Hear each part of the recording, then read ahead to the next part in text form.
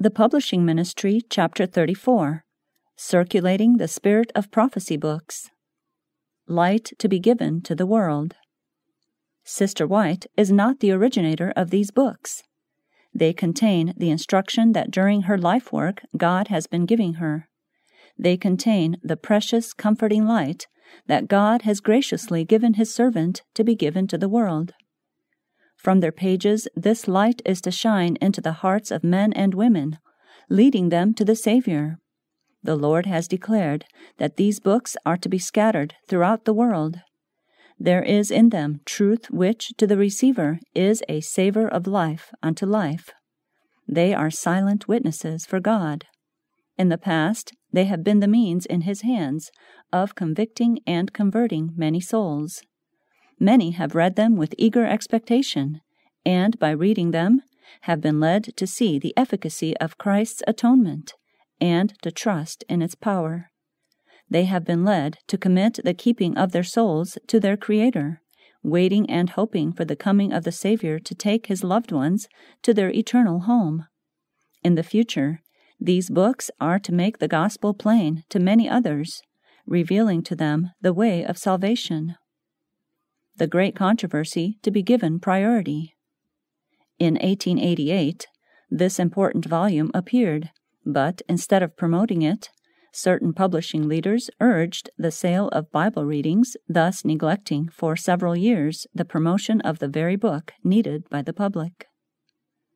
The Lord has had great and grand purposes for His people, but they have worked at cross purposes with Him. As soon as the great controversy came from the press, it should have been pushed forward above every other book. I have been shown this.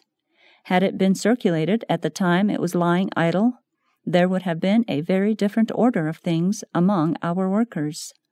The impressions made would have wrought decided changes.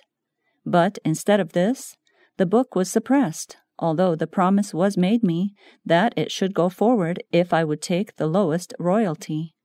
The book that should have gone did not go, and the men who should have worked to carry it forward discouraged the canvassers from handling it. All that I could say was as water spilt upon a rock. Thus saith the Lord, I will judge for this false, dishonest work. Satan delayed publishing great controversy. I mourn now that I did not do the very work I ought to have done when E and H were in responsible positions, and had not an appreciation of the great controversy, Volume 4, which the people should have had then as they are having now. The delay was Satan's own devising. He was working diligently, and has brought about a condition of things that the work cannot now go as it would have gone and done its work, which the Lord presented before me needed to be done. Those who hindered the work will have to answer to God for this. Bible readings different from the great controversy.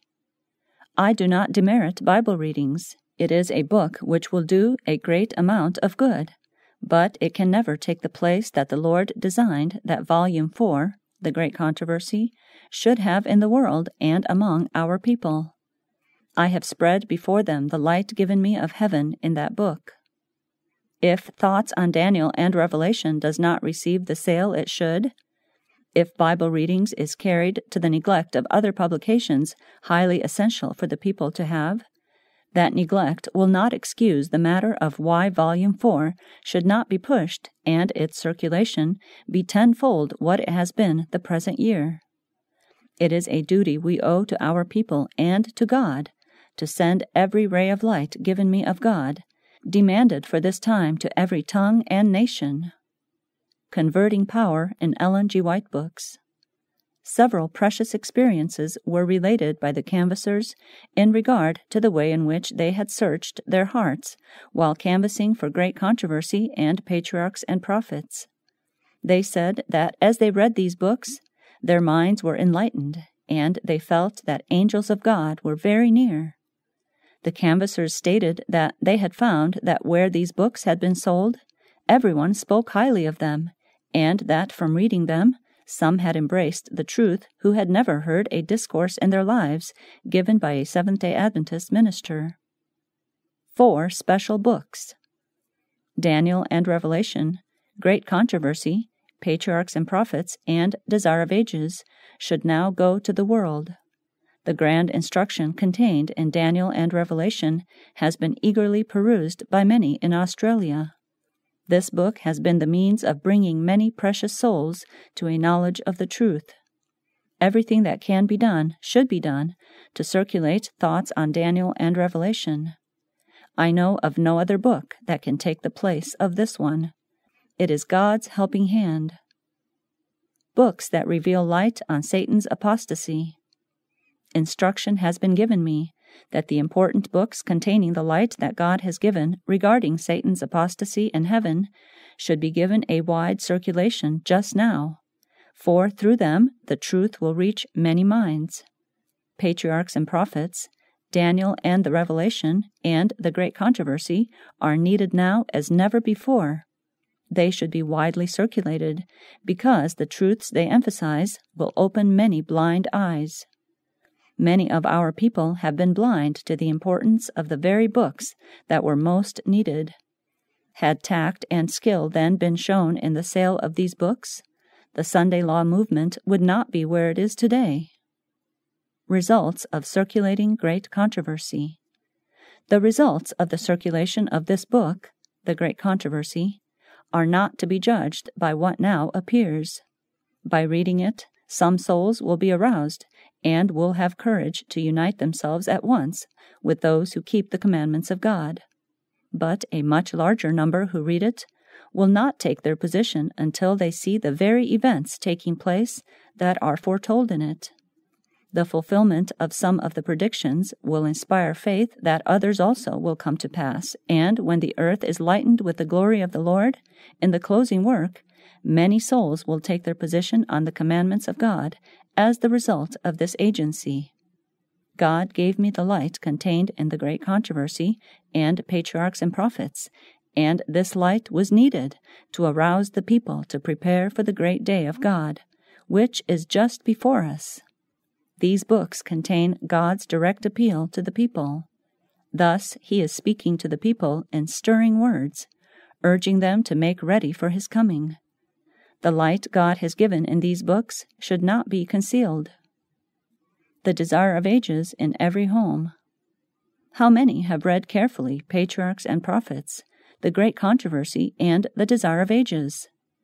I wish all to understand that my confidence in the light that God has given stands firm, because I know that the Holy Spirit's power magnified the truth and made it honorable, saying, "This is the way, walk ye in it." In my books the truth is stated, barricaded by a "Thus saith the Lord."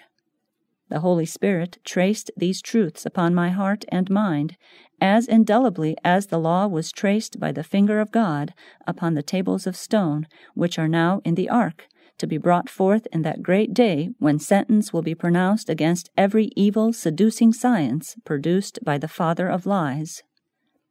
God would be pleased to see the Desire of Ages in every home. In this book is contained the light He has given upon His Word. To our canvassers I would say, go forth with your hearts softened and subdued by reading of the life of Christ.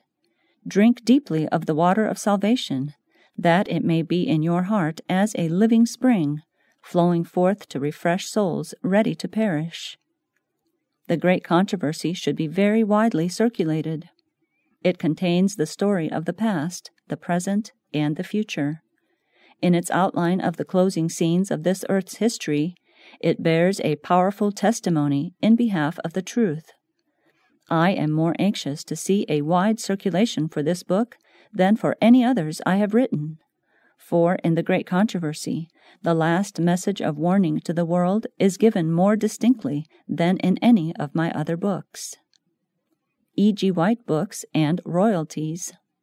I have hoped that my books would sell, not that I might be rich, but that the solemn, sacred truths which the Lord has entrusted to me might be given to the people. I shall be grateful if my books can be circulated as the Lord desires them to be. I have given and am still giving to the work all the royalties on my translated books sold in foreign countries. This means an annual offering of hundreds of dollars. Low prices on special occasions. I am very desirous that the light contained in my books shall come to every soul possible, for God has sent the message for all. These books contain precious lessons in Christian experience. I would not dare forbid that these books be sold on special occasions at a low price, lest I should hinder the reading of the books, and thus withhold the light from some soul who might be converted to the truth. I have no forbiddings to place on the work of circulating our books. Let the light be placed on the candlestick, that it may give light to all that are in the house. E.G. White books live on. The question is sometimes raised, what if Mrs. White should die? I answer, the books that she has written will not die. They are a living witness to what saith the Scriptures. My time is fully employed in the preparation of ministry of healing and some matter pertaining to the southern field that is to be published in the next volume of the testimonies. I hope that when these books come out, some of the burden I now feel can be laid aside, because of the knowledge that the light that God has given me is placed where the people can receive it.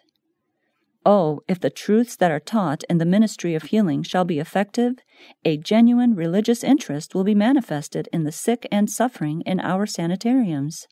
Though my life may be ended, these books will live and teach the truth. Close beside her chair, on a table, were kept several of the books she had written. These she would often handle and look over, seeming to delight in having them near. Like an affectionate mother with her children, so was she with these books during her last sickness. Several times, when visited, she was found holding 2 or 3 of them in her lap. I appreciate these books as I never did before, she at one time remarked. They are truth, and they are righteousness, and they are an everlasting testimony that God is true. She rejoiced in the thought that when she could no longer speak to the people, her books would speak for her. Truth immortalized in Spirit of Prophecy books. I am only waiting till the shadows are a little longer grown, but my books will testify when my voice shall no longer be heard. The truths committed to me as the Lord's messenger stand immortalized, either to convict and to convert souls, or to condemn those who have departed from the faith and have given heed to seducing spirits. Misuse and abuse of the spirit of prophecy. Soon every possible effort will be made to discount and pervert the truth of the testimonies of God's Spirit. We must have in readiness the clear, straight messages that since 1846 have been coming to God's people. There will be those once united with us in the faith who will search for new, strange doctrines, for something odd and sensational to present to the people. They will bring in all conceivable fallacies, and will present them as coming from Mrs. White, that they may beguile souls. The light that the Lord has given should be in the hands of our people, so that they may see that the reports made are false, that there is in the testimonies nothing of what these men declare to be in them. Guarding against misuse of Ellen White. Many from among our own people are writing to me, asking with earnest determination the privilege of using my writings to give force to certain subjects that they wish to present to the people in such a way as to leave a deep impression upon them. It is true that there is a reason why some of their matters should be presented, but I would not venture to give my approval in using the testimonies in this way, or to sanction the placing of matter which is good in itself in the way which they propose. The persons who make these propositions, for aught I know, may be able to conduct the enterprise of which they write in a wise manner, but, nevertheless, I dare not give the least license for using my writings in the manner which they propose. In taking account of such an enterprise, there are many things that must come into consideration, for in using the testimonies to bolster up some subject which may impress the mind of the author, The extracts may give a different impression than that which they would were they read in their original connection. First step toward apostasy. One thing is certain. Those Seventh-day Adventists who take their stand under Satan's banner will first give up their faith in the warnings and reproofs contained in the testimonies of God's Spirit. If you lose confidence in the testimonies, you will drift away from Bible truth. Some who are not willing to receive the light, but who prefer to walk in ways of their own choosing, will search the testimonies to find something in them to encourage the spirit of unbelief and disobedience. Thus a spirit of disunion will be brought in, for the spirit which leads them to criticize the testimonies will also lead them to watch their brethren, to find in them something to condemn. Satan is constantly pressing in the spurious to lead away from the truth. The very last deception of Satan will be to make of none effect the testimony of the Spirit of God.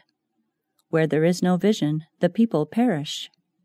Satan will work ingeniously, in different ways and through different agencies, to unsettle the confidence of God's remnant people in the true testimony. There will be a hatred kindled against the testimonies which is satanic. The workings of Satan will be to unsettle the faith of the churches in them for this reason. Satan cannot have so clear a track to bring in his deceptions and bind up souls in his delusions if the warnings and reproofs and counsels of the Spirit of God are heeded. There are some who think they are able to measure the character and to estimate the importance of the work the Lord has given me to do. Their own mind and judgment is the standard by which they would weigh the testimonies. My instructor said to me, "Tell these men that God has not committed to them the work of measuring, classifying, and defining the character of the testimonies. Those who attempt this are sure to err in their conclusions. The Lord would have men adhere to their appointed work. If they will keep the way of the Lord, they will be able to discern clearly that the work which He has appointed me to do is not a work of human devising. Those who carefully read the testimonies as they have appeared from the early days need not be perplexed as to their origin. The many books, written by the help of the Spirit of God, bear a living witness to the character of the testimonies."